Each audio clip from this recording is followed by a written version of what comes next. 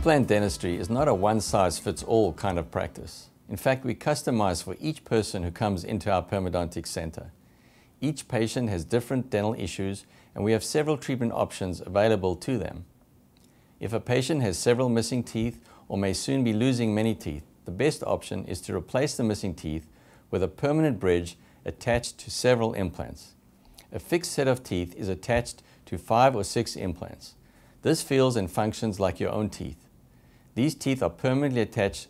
There is no movement of the teeth as they are rigidly attached to your implants. This treatment option is a treatment of choice for most of our patients. These patients feel whole again after losing their teeth.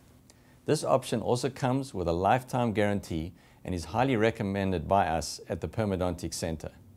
These teeth need very little maintenance as they do not move. In terms of maintenance, we recommend you have these teeth cleaned at least twice a year as you would your own teeth.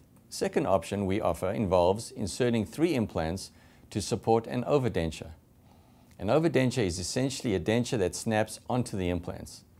We at the Periodontic Center here in San Diego use attachments called locators that connect the denture to the implants. These attachments eliminate the need for adhesives in most cases. The dentures do need to be removed for cleaning twice a day. These overdentures are more stable than regular dentures, but some minor movement does occur during function.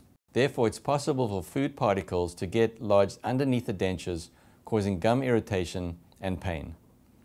Because these dentures move slightly and because they need to be removed twice a day, the attachments do get loose in time and need to be replaced every 12 to 18 months.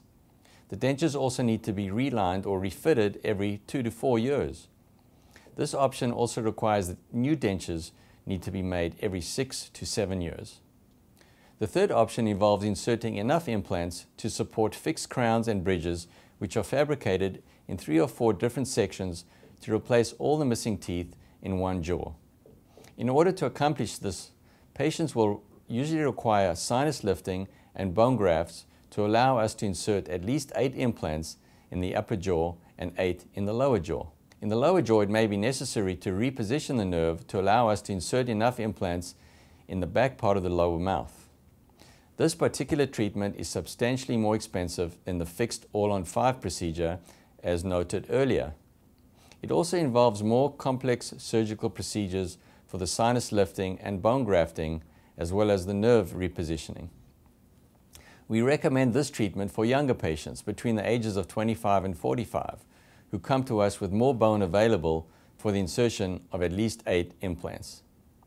Missing teeth can also be replaced with dentures only without the use of implants.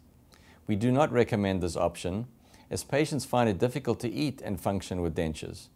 Dentures can float around in the mouth and this movement can cause gum irritation and pain. Dentures do not have the same biting force as regular teeth. Patients with lower dentures in particular find it very difficult to function. 30% of these patients do not wear their lower dentures at all.